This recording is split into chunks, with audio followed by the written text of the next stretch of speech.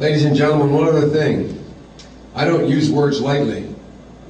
And some of you may have been either pleased or upset when the news came out that the President of the United States was lying to us about the intelligence information on Iran.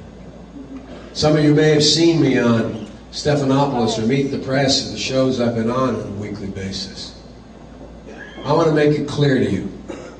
I've drafted, with the help for 17 years, I was the chairman of the Judiciary Committee or the ranking member. And ladies and gentlemen, I drafted an outline of what I think the constitutional limitations have on the President or the War Clause. I went to 5 leading scholars, constitutional scholars, and they drafted a treatise for me. It's being distributed to every senator.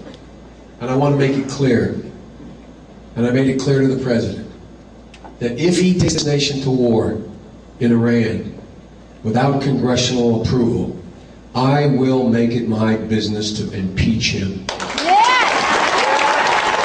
that's a fact. That is a fact.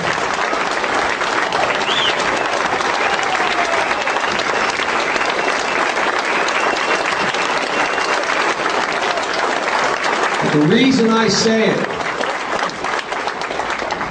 is for all the downside of Biden. No Republican wonders whether I mean what I say.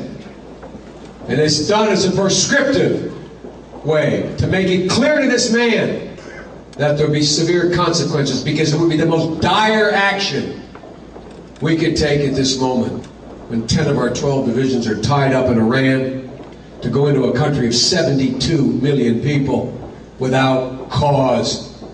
Iran is no immediate threat to the United States of America.